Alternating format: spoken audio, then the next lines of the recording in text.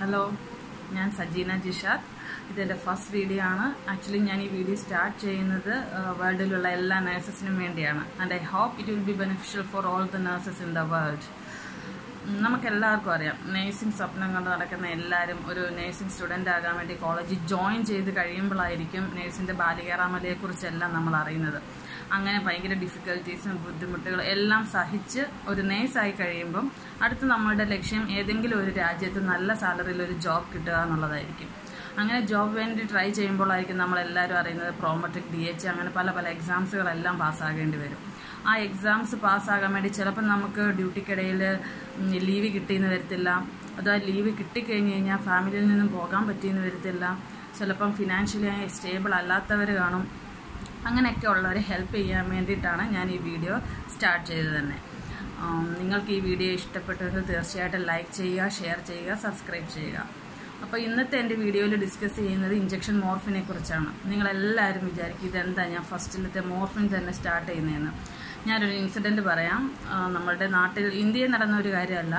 ഒരു paediatric പേഷ്യൻറ്റിന് hip spike application കഴിഞ്ഞു. Hip spike application ഒരു സർജറി ചെയ്തിട്ടുണ്ടായിരുന്നു. ആക്ച്വലി ഞാൻ സർജറിയുടെ പേര് മറന്നുപോയി.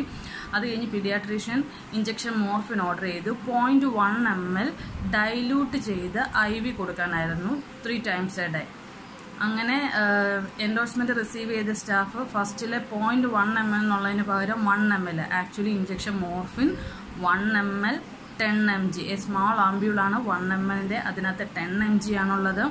ഈ 10 mg ഡോക്ടർ ഓർഡർ ചെയ്ത് പീഡിയാട്രിക് ഡോസ് ആയതുകൊണ്ട് 0.1 ml ഡൈല്യൂട്ട് ചെയ്ത് IV ഇൻഫ്യൂഷനാക്കി കൊടുക്കാനായിരുന്നു.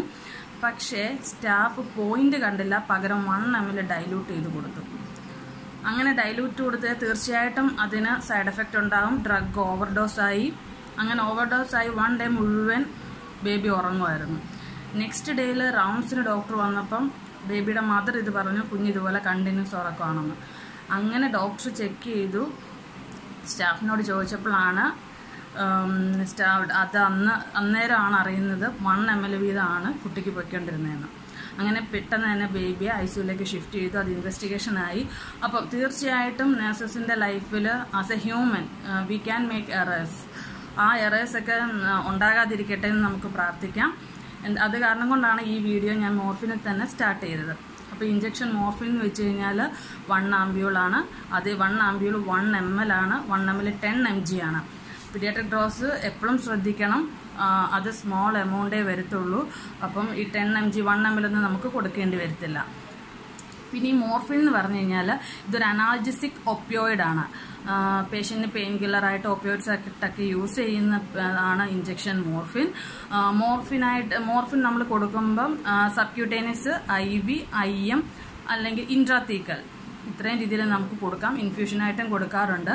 ഇൻട്രാത്തീക്കൽ കൂടുതലും പോസ്റ്റ് ഓപ്പറേറ്റീവ് പേഷ്യൻസിനാണ് കൊടുക്കാറ്. ഇനി മോർഫിൻ സൾഫേറ്റിൻ്റെ ആൻറ്റിഡോട്ട് ഞാൻ ഈ ഇൻസിഡൻറ്റ് പറഞ്ഞു കഴിഞ്ഞ് ഈ ബേബിയെ ICUലോട്ട് ഷിഫ്റ്റ് ചെയ്തു. ഇൻവെസ്റ്റിഗേഷൻ നടന്ന സമയത്ത് മെയിനായിട്ടും അവർ ഇങ്ങനൊരു പ്രോബ്ലം കഴിഞ്ഞ് റിസീവ് ചെയ്ത ഡോക്ടറിനെ എൻക്വയറി നടത്തി. അപ്പം ഞങ്ങൾക്ക് എല്ലാവരും ഡൗട്ടായിരുന്നു, റിസീവ് ചെയ്ത ഡോക്ടറിനെ എന്തിനാണ് എൻക്വയറി വന്നതെന്ന്. അവിടെ നടന്ന പ്രോബ്ലം എന്താണെന്ന് വെച്ച് കഴിഞ്ഞാൽ ഇമ്മീഡിയറ്റ്ലി ബേബിക്ക് ആൻറ്റിഡോട്ട്സ് കൊടുത്തില്ല. അപ്പം നമ്മളെല്ലാവരും ശ്രദ്ധിക്കണം. മോർഫിൻ്റെ ആൻറ്റിഡോട്ട് എന്താണെന്ന് വെച്ച് കഴിഞ്ഞാൽ നലോക്സോൺ ആണ് morphine സൾഫേറ്റിൻ്റെ antidote. Naloxone hydrochloride. Morphine എന്ന് വെച്ച് കഴിഞ്ഞാൽ ഒരു ഓപ്പിയോയിഡ് ആൻറ്റിഡോട്ടാണ്. ഈ ഓപ്പിയോയിഡ് ആൻറ്റിഡോട്ടിൻ്റെ ഓപ്പിയോയിഡ് ആൻറ്റഗോണിസ്റ്റ് ആണ് നലോക്സോൺ. അപ്പം നലോക്സോൺ ഈ ഓപ്പിയോയിഡ്സ് മോർഫിൻ കൊടുക്കുമ്പം റെസ്പിറേറ്ററി ഡിപ്രഷനാണ് ഉണ്ടാകുന്നതെങ്കിൽ ഇതിനെ റിവേഴ്സ് ചെയ്യുകയാണ് ചെയ്യുന്നത് നലോക്സോൺ. അപ്പം അത് കാരണം കൊണ്ട് യൂഷ്വലി ഇപ്പോഴത്തെ ഹോസ്പിറ്റൽസിലെല്ലാം ഹോസ്പിറ്റൽ പോളിസി ഉണ്ട് മോർഫിൻ്റെ അങ്ങനെയുള്ള ഓപ്പിയോയിഡ്സിൻ്റെ ഒക്കെ കൂടെ നലോക്സോൺ അതിൻ്റെ ആൻറ്റിഡോട്ട്സും കൂടെ കീപ്പ് ചെയ്യണമെന്നൊരിതുണ്ട്. അപ്പം നമ്മളെല്ലാവരും ശ്രദ്ധിക്കുക. മോർഫിൻ പോലുള്ള ഇഞ്ചക്ഷൻസും ഓപ്പിയോയിഡ്സും ഒക്കെ കൊടുക്കുമ്പോൾ പ്ലീസ് ബി കെയർഫുൾ. അതുപോലെ തന്നെ മോർഫിൻ കൊടുക്കുമ്പോൾ നമ്മൾ ശ്രദ്ധിക്കേണ്ടതെന്ന് വെച്ച് കഴിഞ്ഞാൽ മിക്ക ഹോസ്പിറ്റൽസിന് അതിൻ്റെ പോളിസീസൊക്കെ ഉണ്ട്. നമ്മളിത് എടുക്കുമ്പം വിത്ത് എ വിറ്റ്നസ് വേണം മോർഫിൻ ലോഡ് ചെയ്യാൻ. ലോഡ് ചെയ്ത് ചില ഹോസ്പിറ്റലുകളിൽ അത് ബാലൻസ് എന്ന് ഡിസ്കാർഡ് ചെയ്യും, ചില ഹോസ്പിറ്റലുകളിൽ അത് സേവ് ചെയ്യും. അത് കൂടാതെ തന്നെ അതിൻ്റെ ആംബ്യൂൾസ് എപ്പോഴും നമ്മൾ കീപ്പ് ചെയ്യണം. അതെപ്പോഴും നമ്മൾ റീപ്ലേസ് ചെയ്യേണ്ടതാണ്. പിന്നെ വിത്ത് എ വിറ്റ്നസ് വേണം നമ്മൾ മോർഫിൻ എപ്പോഴും എടുക്കാൻ. അതുകൂടാതെ തന്നെ ഒരു ഡോക്ടേഴ്സിൻ്റെ റിട്ടൺ ഓർഡർ ഇല്ലാതെ നമ്മൾ ഒപ്പിയോയിഡ്സ് ഒരിക്കലും കൊടുക്കരുത്. കാരണം എനി ടൈം പ്രോബ്ലംസ് എന്തെങ്കിലും കഴിഞ്ഞ് കഴിഞ്ഞാൽ, പ്രോബ്ലംസ് എന്തെങ്കിലും ഉണ്ടായി കഴിഞ്ഞ് കഴിഞ്ഞാൽ നമുക്ക് കാണിക്കാനൊരു പ്രൂഫ് എപ്പോഴും ഉള്ളത് ഡോക്ടേഴ്സിൻ്റെ ഓർഡറാണ്. അപ്പോൾ without A doctors order V are not allowed to give opioids. ഇനി അടുത്തതായിട്ട് ഈ മോർഫിൻ കൊടുത്തു കഴിഞ്ഞാൽ നമ്മൾ മെയിനായിട്ട് എന്തൊക്കെ ശ്രദ്ധിക്കണമെന്ന് വെച്ച് കഴിഞ്ഞാൽ റെസ്പിറേറ്ററി ഡിപ്രഷനാണ് മെയിനായിട്ട് ശ്രദ്ധിക്കേണ്ടത്. Especially after the surgery during the first 24 hours we have to observe the respiratory rate of the patients. പിന്നെ അടുത്തതായിട്ട് നമ്മൾ ശ്രദ്ധിക്കേണ്ടതെന്ന് വെച്ച് കഴിഞ്ഞാൽ പേഷ്യൻ്റ് വിഡ്രോവൽ സിംറ്റംസ്, അതായത് കണ്ടിന്യൂസ്ലി പേഷ്യൻറ്റിന് മോർഫിൻ കൊടുക്കുന്നുണ്ടെന്നുണ്ടെങ്കിൽ മോർഫിൻ ടേപ്പർ ചെയ്ത് സ്റ്റോപ്പ് ചെയ്യാറാണ് പതിവ്. ഇപ്പം ഒരു 10 mg റിസീവ് ചെയ്യുന്ന പേഷ്യൻ്റ് ആണെങ്കിൽ ചിലപ്പോൾ ഡോക്ടേഴ്സ് 10 mg TAD എന്നുള്ളത് BAD ആക്കും. പിന്നെ അതുകൂടാതെ അത് ഡെയിലി ആക്കും. അങ്ങനെ എപ്പോഴും ടേപ്പർ ചെയ്താണ് ഇഞ്ചെക്ഷൻസ് സ്റ്റോപ്പ് ചെയ്യാറ്. ഇല്ലെങ്കിൽ പിന്നെ പേഷ്യൻ്റ് വിഡ്രോവൽ സിംറ്റംസ് ഉണ്ടാകാനുള്ള ചാൻസ് ഉണ്ട്. എന്തൊക്കെയാണ് വിഡ്രോവൽ സിംറ്റംസ് എന്ന് വെച്ച് കഴിഞ്ഞാൽ ആങ്സൈറ്റി, ട്രബിൾ സ്ലീപ്പിംഗ്, പിന്നെ thought of suicide, running nose, tears, അങ്ങനെ പല പല വിഡ്രോവൽ സിംറ്റംസ് ഉണ്ടാകാറുണ്ട്. അതുകൂടാതെ തന്നെ പേഷ്യൻ്റ് അഡിക്ഷൻ ഉണ്ടാകാനുള്ള ചാൻസും ഉണ്ട് കണ്ടിന്യൂസ് ആയിട്ട് യൂസ് ചെയ്യുകയാണെങ്കിൽ. അപ്പോൾ ഇതൊക്കെ ശ്രദ്ധിക്കേണ്ട കാര്യങ്ങളാണ്. പിന്നെ എസ്പെഷ്യലി മോർഫിൻ നമ്മൾ ലോഡ് ചെയ്യുമ്പോഴും പേഷ്യൻ്റ് ഇഞ്ചെക്ട് ചെയ്യുമ്പോഴെല്ലാം ശ്രദ്ധിക്കണം. എസ്പെഷ്യലി പീഡിയാട്രിക് പേഷ്യൻ്റ് ആണെങ്കിൽ പ്ലീസ് ബി കെയർഫുൾ.